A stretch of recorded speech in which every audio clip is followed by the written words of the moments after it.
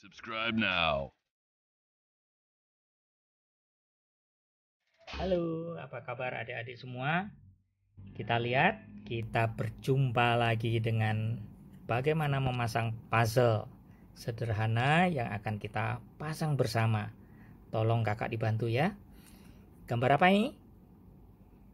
Melihat ciri-cirinya, pernah lihat nggak? Ini gambar ikan. Nah, pada pekerjaan puzzle yang lalu, kita juga melihat temannya nih di sudut kiri bawah. Apa itu? Gambar kepiting. Betul sekali. Coba perhatikan keempat sisinya. Apa yang harus dilihat? Yang pertama tadi ya, temannya. Temannya ini ada di sisi kiri bawah. Kemudian ada karang di sisi kanan bawah. Yang atas hampir sama ini ya. Cuma hati-hati ya, nanti di waktu pasang ini ada gambar bunga-bunga karang ya. Oke, kita lihat bersama. Sudah siap untuk kita coba kerjakan? Baik, kita kacau dulu gambarnya ya.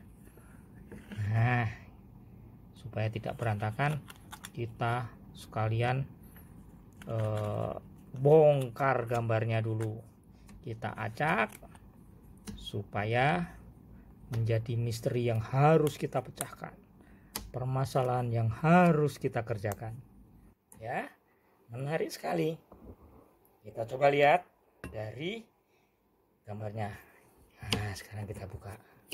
Ingat-ingat tadi apa dulu yang harus kita kerjakan? Bagian sudut-sudut yang dengan gambar-gambar yang mudah kita ketahui ya. Kalau mengerjakan puzzle, rahasianya di situ. Tadi apa tadi?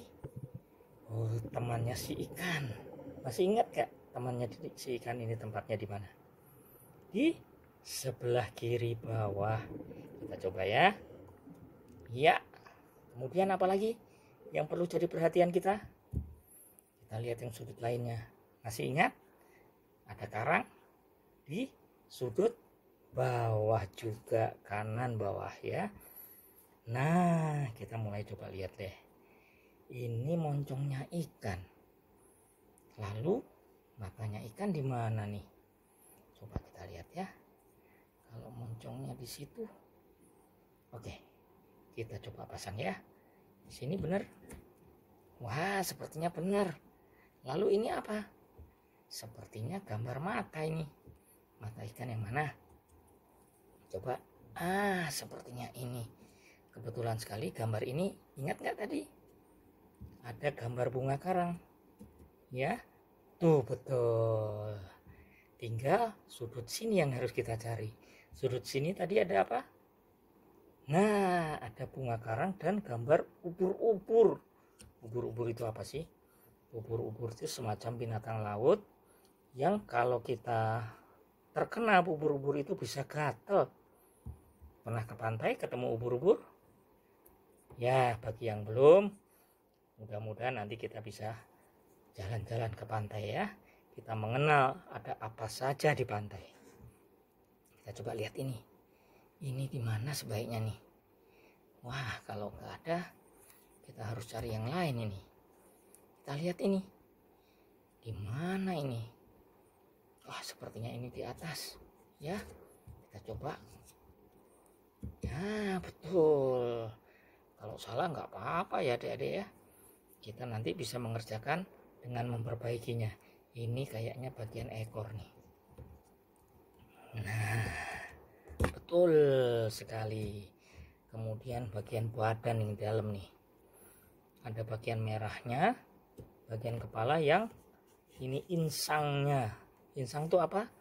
Untuk alat bernapasnya dia di dalam air. Nah, saya kira, kakak kira ini pasti ada di tempat karena tinggal satu-satunya lubang yang harus kita isi. Bagaimana adik-adik? Sudah jadi nih gambar ikan secara utuh. Good job. Bagus, kita akan kerjakan lagi puzzle yang menarik di lain waktu. Terima kasih. Sampai ketemu lagi.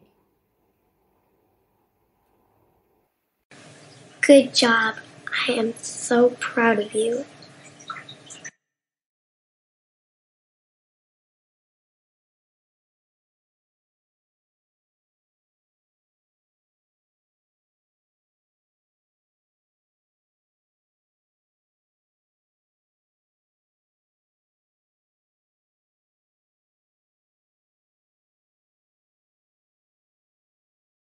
A special thank you from the heart